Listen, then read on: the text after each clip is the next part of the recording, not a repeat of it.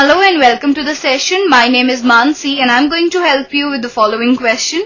The question says find the following integral, that is integral of x square plus 3x plus 4 divided by root x dx. So let us find the solution to this question. We see that it is given to us integral of x square plus 3x plus 4 divided by root x dx.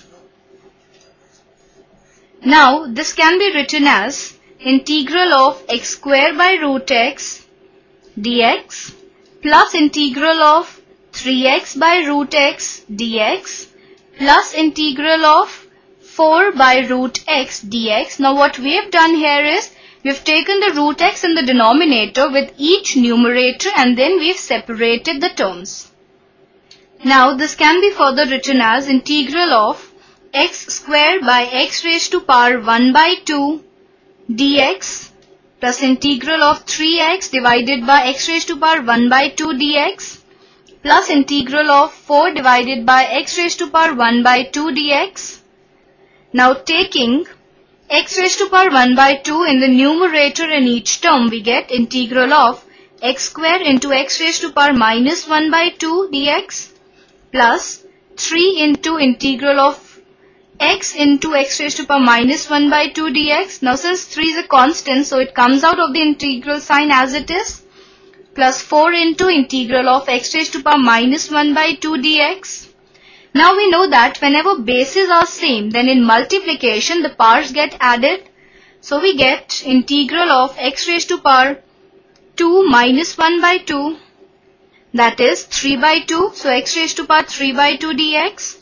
Plus 3 into integral of x raised to power 1 minus 1 by 2 is 1 by 2 dx plus 4 into integral of x raised to power minus 1 by 2 dx.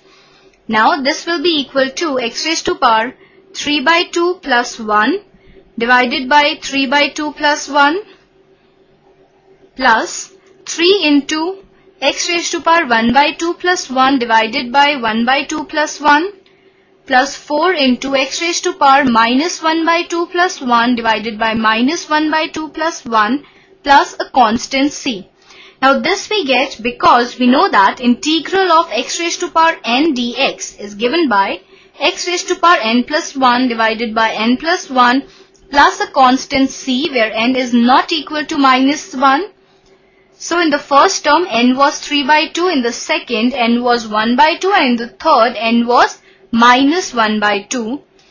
So on further simplification we get x raised to power, now 3 by 2 plus 1 is 5 by 2, so x raised to power 5 by 2 by 5 by 2 plus 3 into x raised to power 1 plus 1 by 2 is 3 by 2 divided by 3 by 2 plus 4 into x raised to power 1 by 2 divided by 1 by 2 plus a constant c.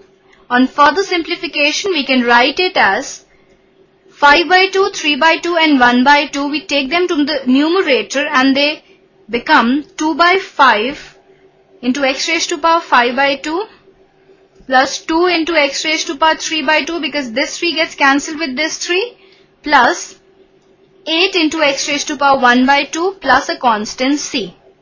This can be further written as root x divided by 5 into 2x square plus 10x plus 40 plus a constant c. Now what we have done here is we have taken x raised to power 1 by 2 common, also 1 by 5 common from each term, so we get this.